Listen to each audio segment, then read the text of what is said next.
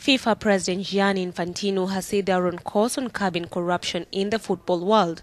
Barely a month since he was elected, Infantino's mandate to clean up the corruption-plagued body is crystal clear.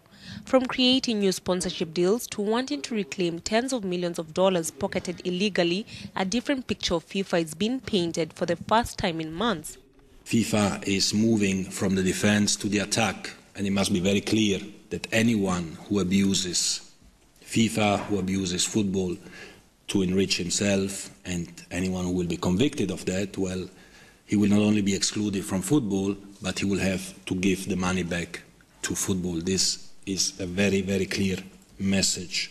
As the football governing body battles the worst corruption scandal in its history, FIFA announced that it lost more than $100 million in 2015, its first deficit in 13 years. Meanwhile, FIFA has inked a deal with a Chinese conglomerate which will last until 2030 and includes the next 4 World Cups.